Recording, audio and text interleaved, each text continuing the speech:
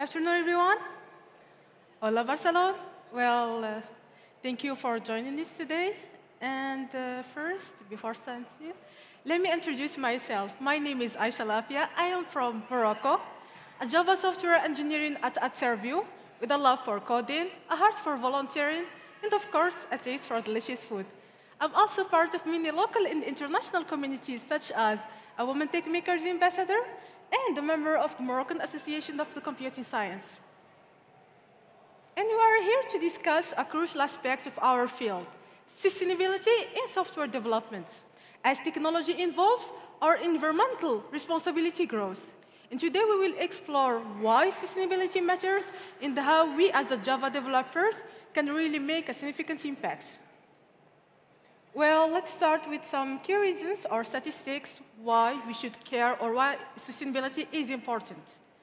Did you know that our tech industry consumes almost 7% of the global electricity? Data centers itself contribute to, unfortunately, to 2% of the global greenhouse gas emissions. As a developers, our development choices can really impact those numbers. And if you're still thinking 2% is a small amount, here is a not fun fact. Energy consumed by data centers worldwide is more than the energy consumption of the entire airline industry. Imagine if we could reduce that number by just going for some green, smarter development choices. And right now, what's the first thing you think about or come in your mind when you hear green programming? Anyone? What do you think about when you hear green programming? Marcos? OK. Yes, less energy. Others? Well, green programming involves developing software with the focus on two things, like developing software that efficiently, like focusing on the energy efficiency and sustainability. It's more like writing code that uses less energy, optimizing our application to run more efficiently, and of course, the most important thing is considering the environmental impact of our softwares. And the 1 million question is why we as the Java developers in specific or Java developers in general should care. Where we can see Java is everywhere. We are just like the pop stars of the programming languages. And that gives us a real chance to make a big impact. And by going green, we can not only help the environment, but also influence other communities to follow this practice. And right now, let's start the fun part. Let's explore some strategies for green Java development that can help reducing energy consumption, lowering the environmental impacts of our application, and of course, optimizing the resource usage. And since we are talking about Java, we need to start with JVM. Let's talk about the JVM optimization techniques, where tuning garbage collection can significantly reduce process time and enhance application performance. The efficient use of just-in-time compilation can enhance execution speed. And of course, monitoring and profiling the JVM can really help addressing the endpoint pointing, the bottleneck in your application. Let's look more about tuning garbage collection. Tuning garbage collection is more about adjusting the startup's parameters of your JVM-based applications. And this is why choosing the right algorithms is really crucial. Like, for instance, you can use the G1 garbage collection that's designed for application with large memory heaps, and that can reduce process time. There's also the ZGC, which is another low latency garbage collection. And my favorite one, which is Shenandoah. Why? Because it works, it performs most of its work concurrently with the running application. And it doesn't matter about, it doesn't care about your heap size, whatever it's 2 gigabytes or 200 gigabytes, it's always ensuring consistently low process time. Also, you can optimize your garbage collection parameters, such as the heap size, generation size, can also help to reduce process time, which can lead to,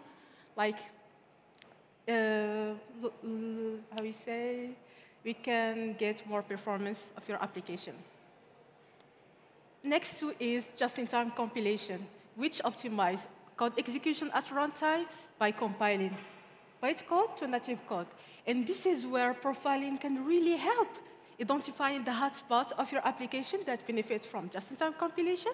And also, you can use techniques such as inlining, which is replacing like function calls by their bodies. Also, there is escape analyze, where you need to please eliminate all the unnecessary object allocation, can help to further enhance the performance of your application. And now, are you ready to uncover all these hidden inefficiencies in your Java application? Yeah? Well, let's start analyzing resource usage. Let's first talk about monitoring and profiling Java performance. This is all about the tool that you want to use. So you cannot just go check in all that logs by yourself. There is tools such as gconsole, Visual VM, and Java Mission Controller to monitor and profile application on your behalf. For example, Visual VM is great with H-Street and heap dumps, plus with some really cool graphs. Next thing to do is identifying resource-intense operations.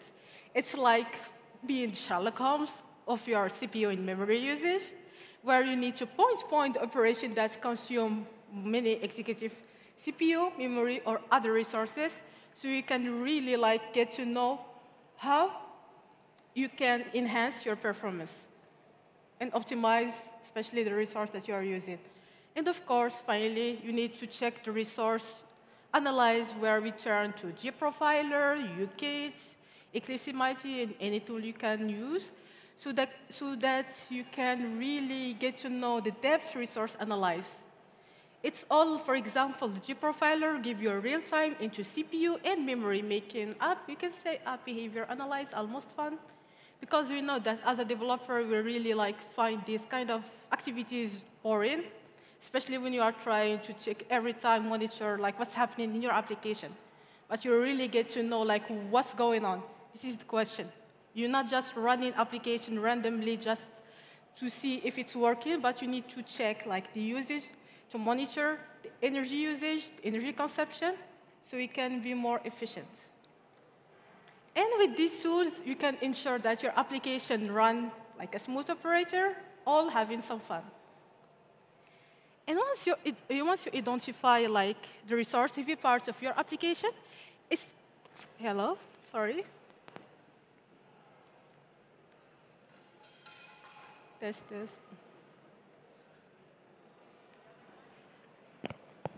Let me just check. Do you hear me right now? A little bit?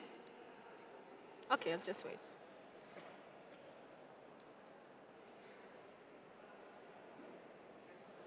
Test. Hello? Yeah, it does work a little bit. OK. Yeah, it's OK. There's a technical issues, but do you hear me right now? No? OK. Let's just, since I will pause my, say my talk for a little bit, and let's do some fun since they work. Any one of you have heard of sustainability in development? Raise their hand. Anyone ever use some tools to help get their application more greener or more sustainable? Raise your hand. Oh, that's good. Anyone ever know the energy usage that your application really consumes? Raise your hand. Oh, well, that's bad, because you have to know that our applications are not only just for the clients, but there are costs that we need to pay attention to it. It's more about not only considering the cost of energy, but also, I think, yeah, the mic is working right now.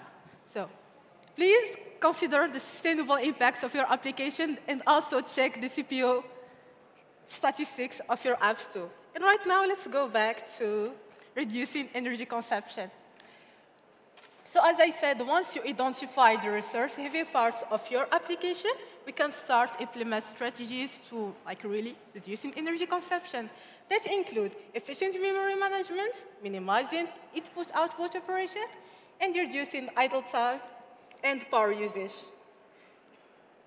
For efficient memory management, this is, let's show the code that can really explain more.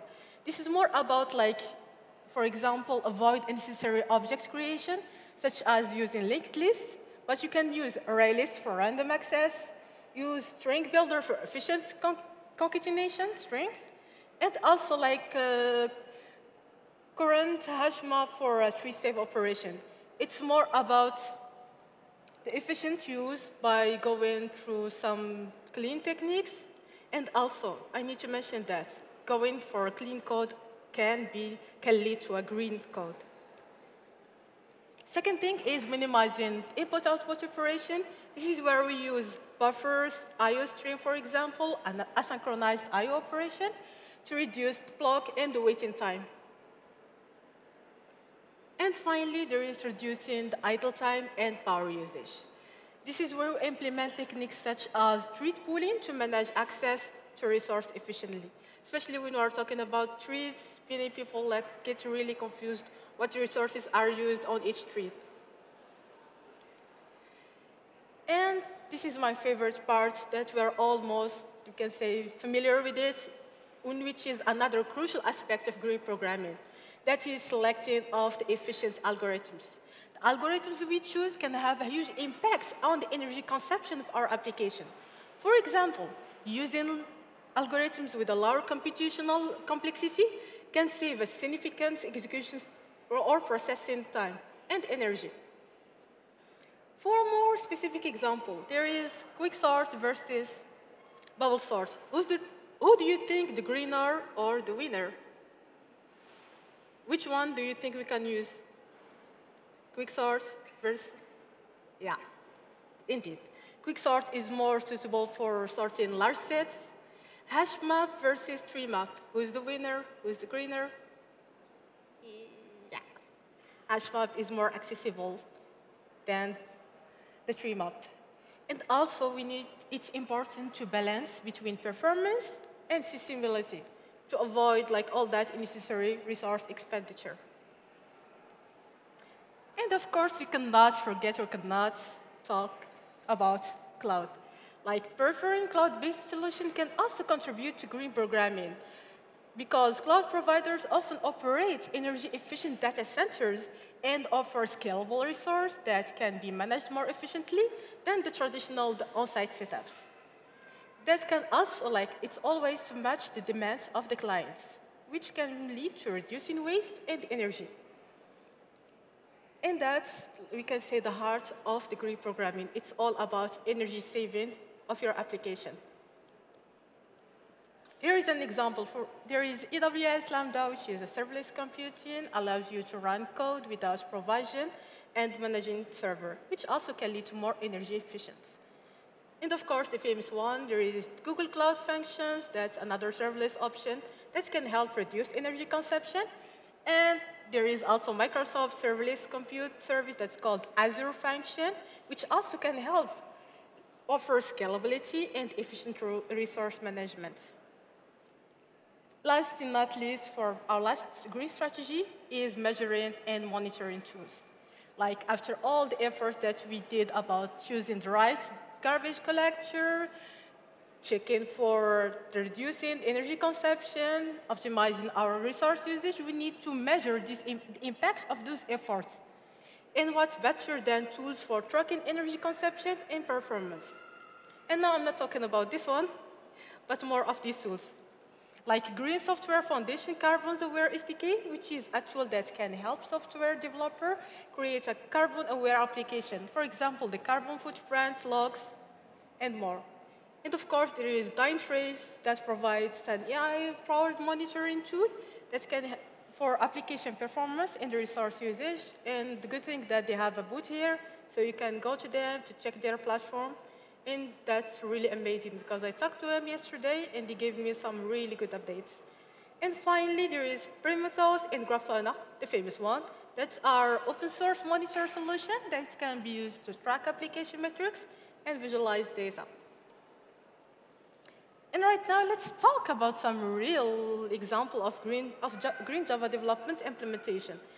These studies showcase successful implementation of green programming techniques and their measurable impacts of lowering the environmental impact. Our first study is Green Tech Software Solution. Like this company specialized in developing energy-efficient softwares for monitoring, for environmental monitoring. They implement various green programming, such as optimizing algorithms for minimal computational complexity and always preferring cloud-based solution than the on-site one. And that, as a result, they achieved like 30% of reduction in energy consumption and significantly decreased their carbon footprint. Here is a fun fact. Green tech software saved enough energy to power 200 homes for a year. Let's save some energy. And this illustrates the significant impact that green programming can have on energy conservation. Our second and last example is Monzo Bank, which is an innovative online bank that has adopted green programming practices from the start, which enhance sustainability and digital banking.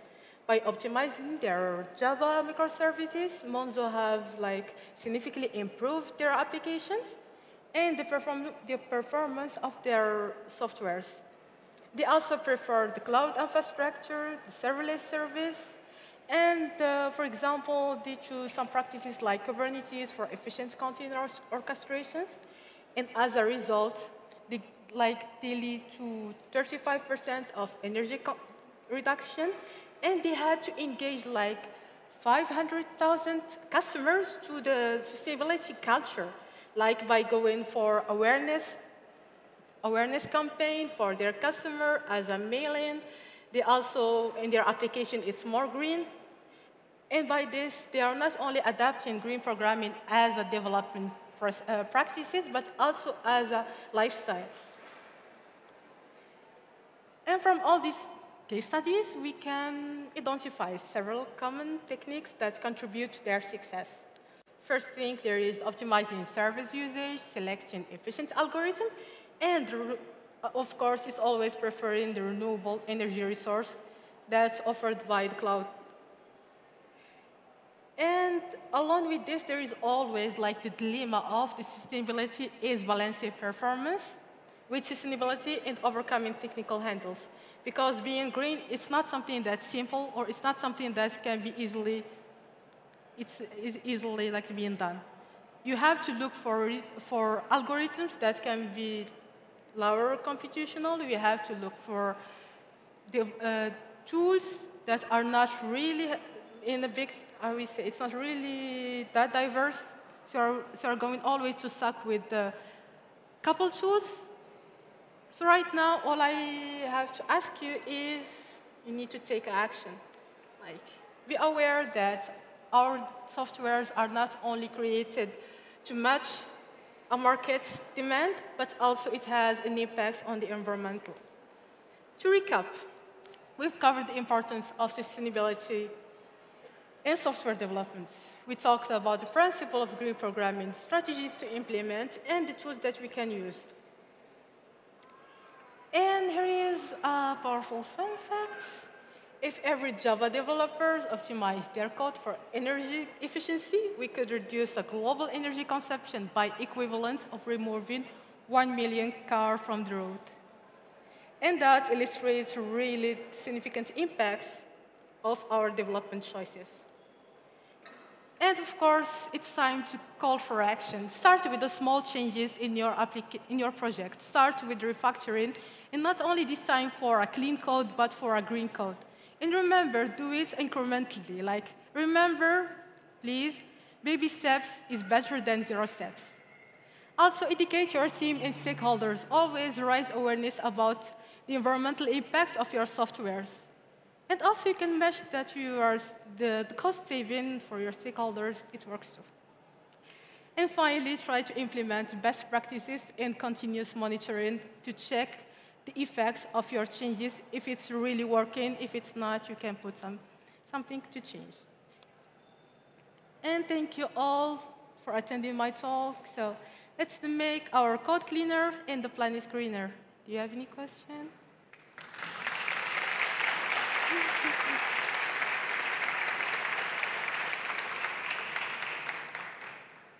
Any question? No one? Yeah, there is one.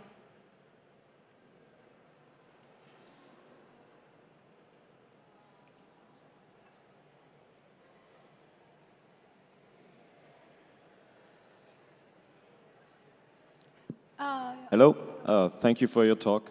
Maybe more a comment than a question. I think there's also a lot of leverage than how you're operating, how you're running the software. For instance, switching your electricity provider to some green electricity, or pushing the cloud providers to work with renewable energy. That can be something that you don't even need to change the code, and you can make a lot of impact, I think. Also, it will affect cost, but just wanted to say. Indeed, but as a developers, if we can make some changes, even the small one, can really have a big impact.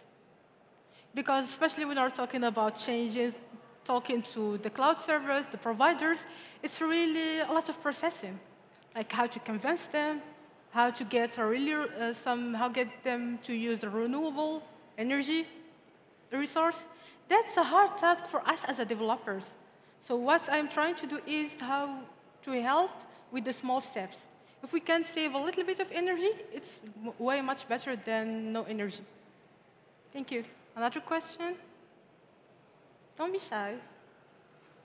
Actually, why I choose this topic, because there is a statistic saying that data centers right now, on 2024, is consume 3% of the global, it's consumed 3% of the global greenhouse gas emissions. And by 2023, it will consume almost 13%. And that's a big number. And that's why I start to look for more of green programming, and what's a better way than give awareness by doing a talk. So thank you all for joining me today, and I hope that you can start implementing these tools. And see you in another event. Thank you.